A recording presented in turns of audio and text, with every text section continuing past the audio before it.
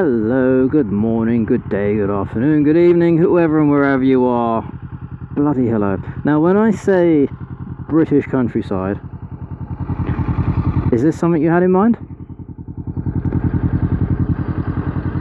We've got hills, we've got landscapes, we've got flats, we've got bumps, and we've got wildlife. I couldn't have timed that any better, could I? Beautiful. So I'm out here today. Whipsonade Zoo is over that way. Dunstable Downs is... it's either that one or that one. I'm guessing because there's gliders up there, it's that one.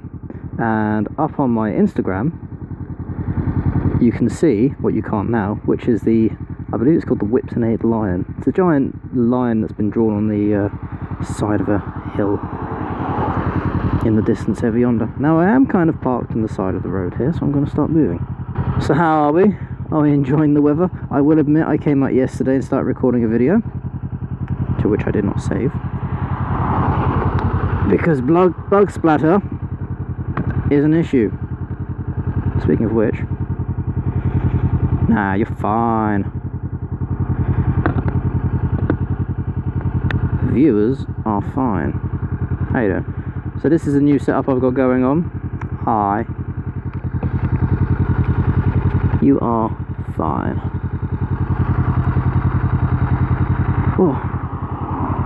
This is the new setup I've got going on. New helmet. Evo line. No, it's not Evo line, it's the Evo 1. So it's slimmer. There's a damn sight better job of being aerodynamic. The only issue is, now I've put the camera on the front here, it's less aerodynamic. Balls. So maybe I'll sort something out for that in a bit, maybe I won't, but for now it's fine, it's good. So the last 3 days, this will be the 4th, we have had this weather. Blue sky, partial to bee in the face, partial to a bit of a cloud. We had a nice spot of rain last night, a bit of thunder and lightning, but I didn't see any of the lightning, otherwise I would have recorded it. Again, balls, but oh well. Oh shit, left me the camera on. Sorry, my bad.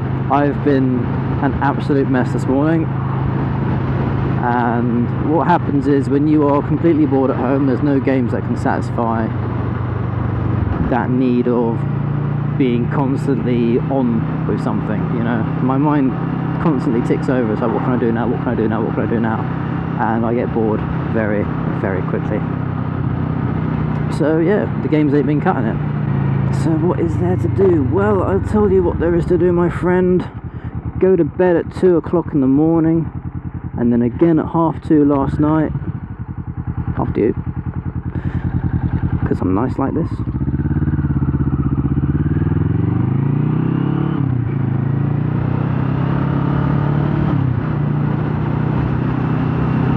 And wake up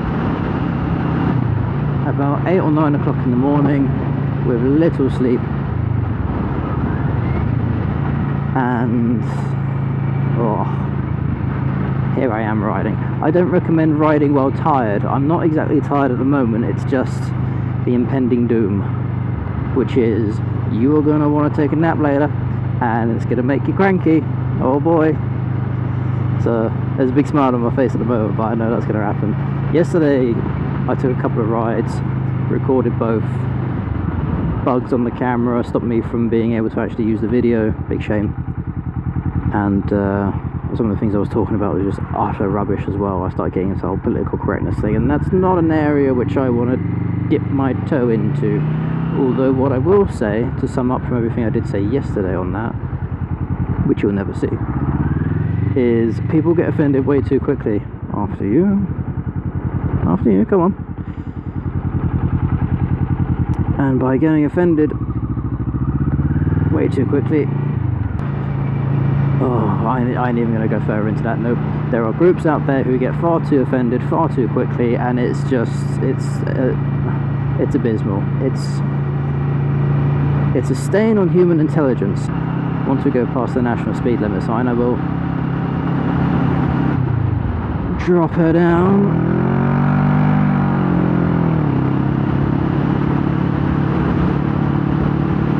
And forward a bit, liver in the dust.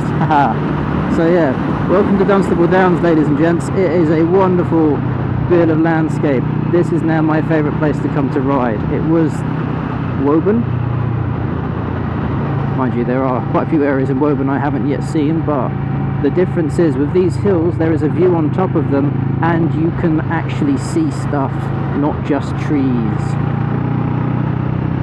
Jelly bean sounds good today. So that being said, if there is a topic you want me to talk about, or if you feel like I've got some kind of right to talk about, oh god, then yeah, by all means, throw it in the comments down below, and I will most certainly have a look into it. Just checking the GoPro's still on. So I did this thing last night where I plugged the GoPro into my PC to charge it, and as far as I'm concerned, it's been charging all night. Now, what the GoPro is actually saying, when I charged it, well, when I actually plugged it into the proper charger this morning, was quite simply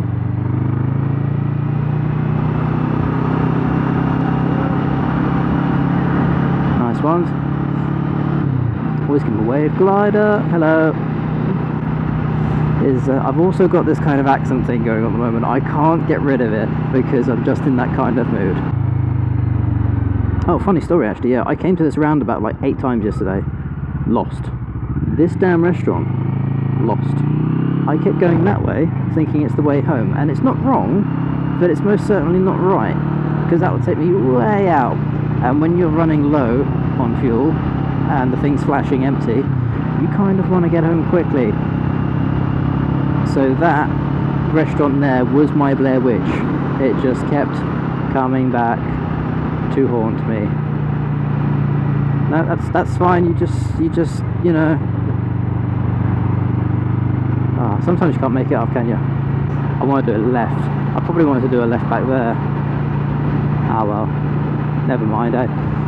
So yeah, there are a number of clips I have gathered, all ranging from people pulling out to people walking across the road in the middle of the night without a care in the world of if they can be seen or not. And this has all been caught on your lovely self's GoPro. And I call this your GoPro because although it is mine, why am I on the line like that? Come on! That's not how I was taught to ride. Come on. Yeah. So, I will call it your GoPro, although it is strictly my property. Don't you dare try and put any legal ramification, mumbo-jumbo-y crap on that. I call it your GoPro because it's what you see out of. This is how you view my world. And my world, although it isn't great, it isn't pretty. Oh my god, it's pretty. That shut me up, didn't it? Yeah, it's not amazing, you know. I come out on bike rides, but the rest of the time I'm either working or I'm just playing computer games, and that's it really. Or watching animated films and anything to do with documentaries or films on the World Wars or the Three Kingdoms era in China or the Sengoku period in Japan. I'm going to turn around here because I have no idea where this is going and I know where I want to be. So I'm going to stop the video here and then I'm going to start the video again later on when I've actually got something to show you. Right, so after that very slight little detour we took, I have found the way to where I want to go. And funny enough, I was here yesterday, lost as anything, and I took the right way home, only I didn't. I hate all these little bumps in the road, but oh well, what can you do? So, shall we continue the journey?